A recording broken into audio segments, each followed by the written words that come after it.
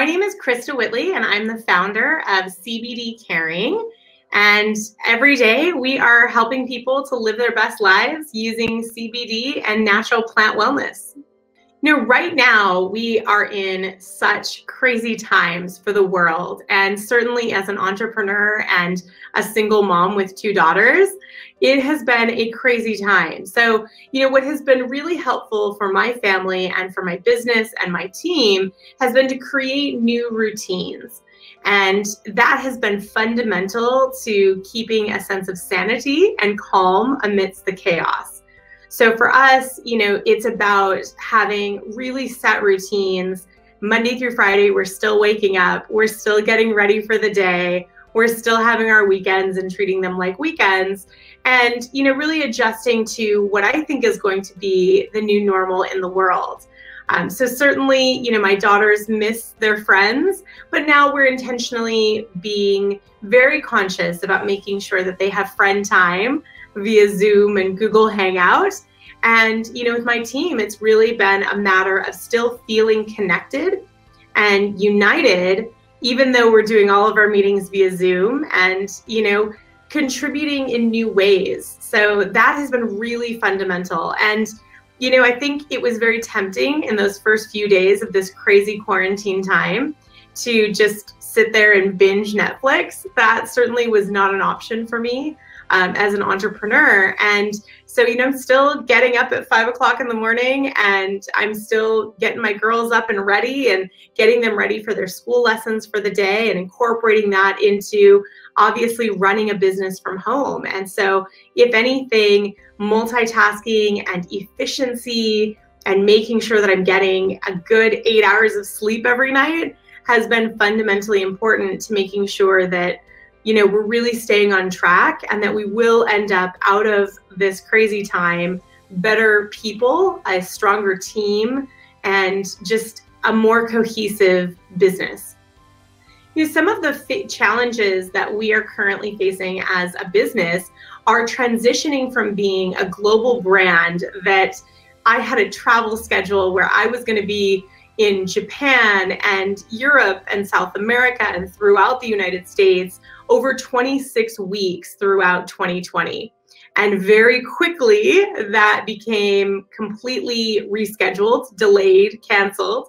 All of those trade shows, all those conventions, speaking engagements have all completely modified. And so it's been a transition from what was a very well thought through strategy and plan for 2020 to really tapping into our nimble entrepreneurial instincts and doing the best we can and controlling what we can every single day. So, some of the challenges I'm facing today are, how do we compensate for the millions of dollars in sales that our organization would have experienced through trade shows and conventions? And how do we translate that through digital? And how do we really readjust our entire strategy, not just through 2020, but of course, going into 2021? And how do you respond to the best of your ability in entirely unknown circumstances? No one has answers. No one has a magic date or, crystal ball. And so I'm so thankful that our organization started with me as a single mom on my couch over 5 years ago. And I've had to really tap into a lot of those skills, being lean, just making the best decision you possibly can. And, frankly, just continuing that plucky, permanent optimism, that spirit, that tenacity that every entrepreneur with a crazy idea sitting on their couch out there probably has. And I think that's the best that we can do. I see the mentors and the leaders throughout every industry in the world that I admire and respect who are doing the same thing.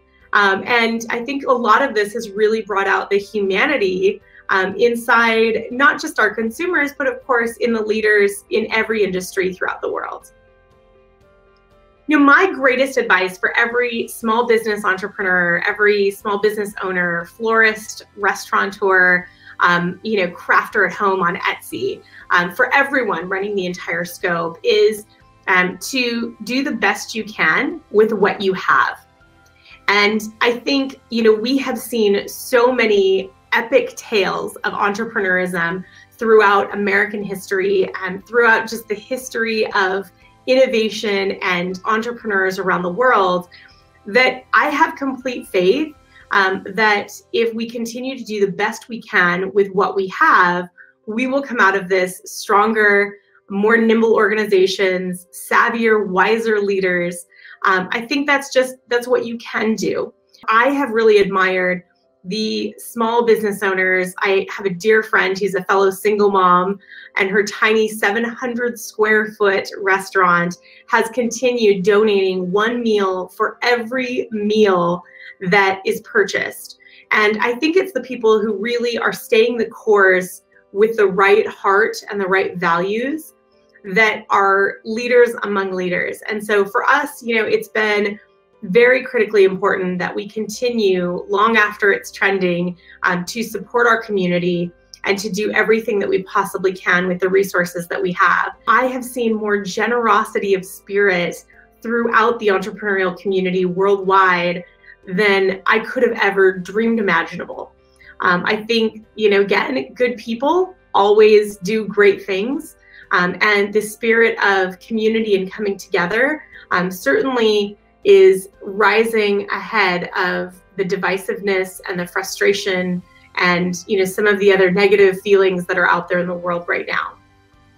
Thank you everybody for watching my episode on Designhill. You can follow me on social, Krista, and I'd love to hear from you. Keep watching, keep learning, and go get your entrepreneurial dreams. Make that magic happen.